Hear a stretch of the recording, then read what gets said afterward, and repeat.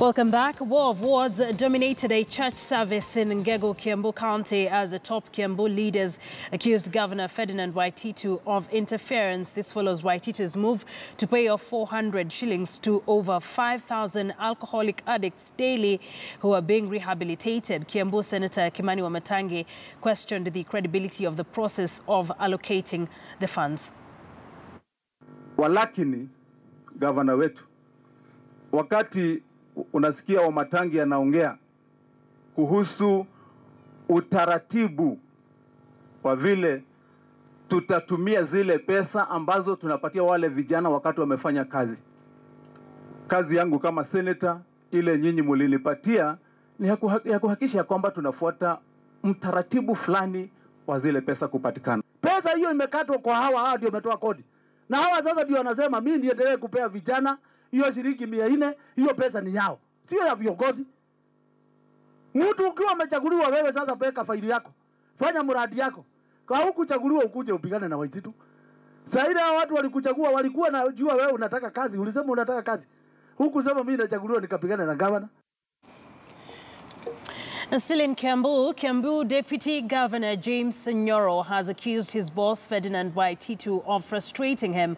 Nyoro says Waititu was a dictator who flouts the County Government Act at will, warning that the county activities were headed to a halt unless the governor changed his unorthodox leadership style. The Constitution is very clear.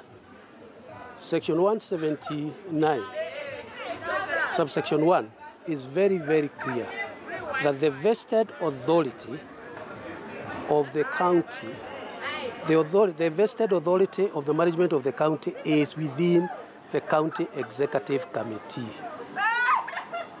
It goes on to define who the county executive committee is.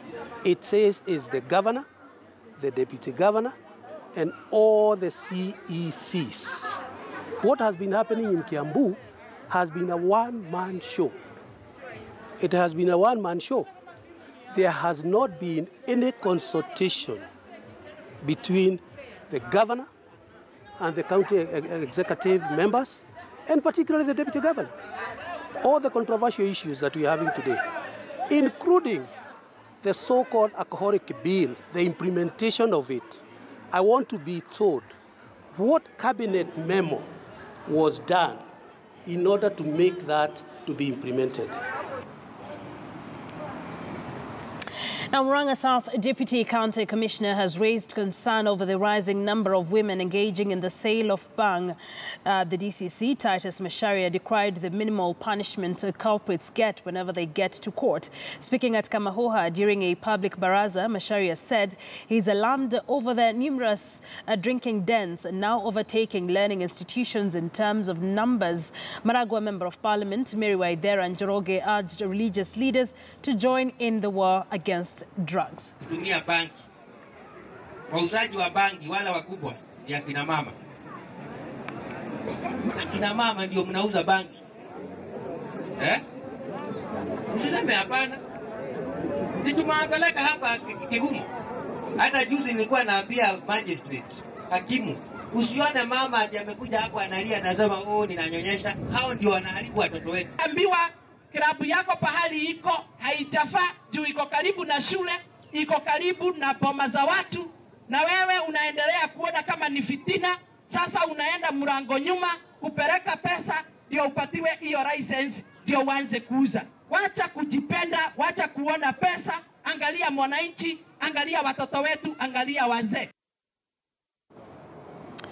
Makuyu Traffic Police have netted 6 vehicles transporting miraa for speeding along Makuyu Canal Highway area. OCPD John Onditi confirmed a public outcry over the recklessness of drivers ferrying miraa.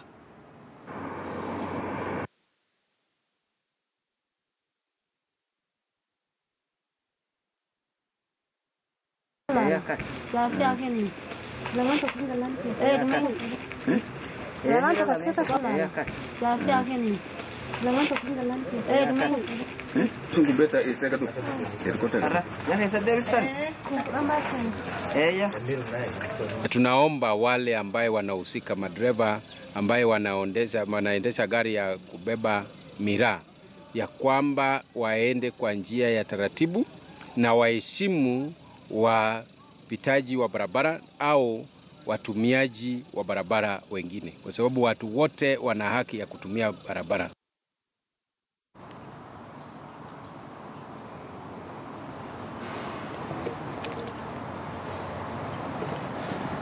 Still on our top story, and that is the NYS scandal and the suspects who have been arraigned in court, 13 of them. Let's go over there live at the Milimani Law Court, where they're currently having their charges read out and taking plea.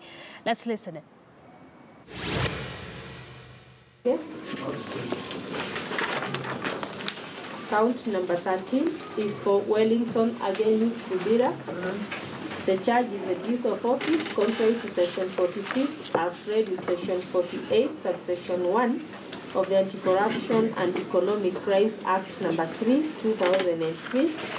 The particulars are on diverse dates between 4th November 2016 and 12th May 2017 at the Ministry of Public Service, Youth and Gender Affairs, formerly Ministry of Devolution and Planning within Nairobi County in the Republic of Kenya, being the Acting Director of Finance, NYS, within the said ministry, used the said office to improperly confer benefit to which Kenya shillings 23,415,000 to Kunjiwa Enterprises by approving the said payment. True or not true, Wellington again in here. Count number 16.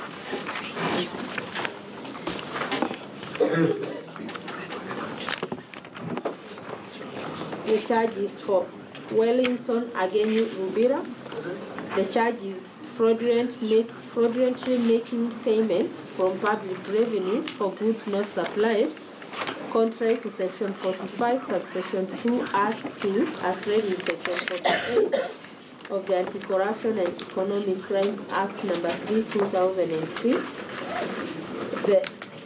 The particulars are on diverse dates between 4th November 2016 and 12th May 2017 in Nairobi within the Republic of Kenya, being the Acting Director of Finance and alternate AIE holder at the National Youth Service, NYS, in the Ministry of Public Service, Youth and Gender Affairs, formerly the Ministry of Devolution and Planning, being a person whose function concerned management of public funds and ministry approved the payment of Kenya shillings 23,415,000 to Kunjiwa Enterprises from public revenue for goods not supplied. True or not true, Wellington Ageni Rubira?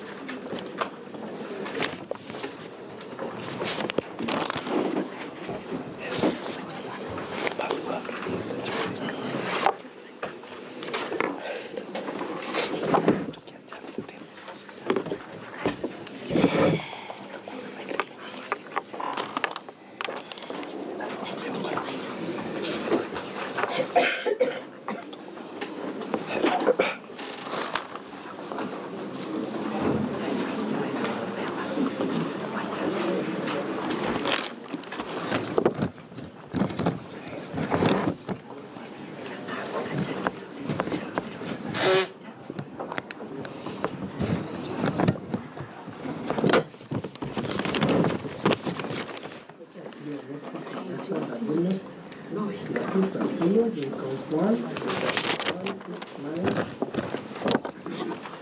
9. I'm sorry, just to take you back, I think there was an omission. There's an accused person who is in court, who is in a substantive count. It's called Julius Airo, but he's not in the main count of conspiracy. When I'd wish that same count of count 18 be led to him. Okay. So after working together, the next accused is follows in count 1. 5, 6, 9, 21, 22, 24, 27, and 29. Accused 23 in count 11. Accused 9 in counts 13 and 16 for accused 5. Let me hear you now. Mr. Yes, Your Honor. So I was just bringing to the court's attention in relation to an accused person who is in court, the name Julius Airo, count 18.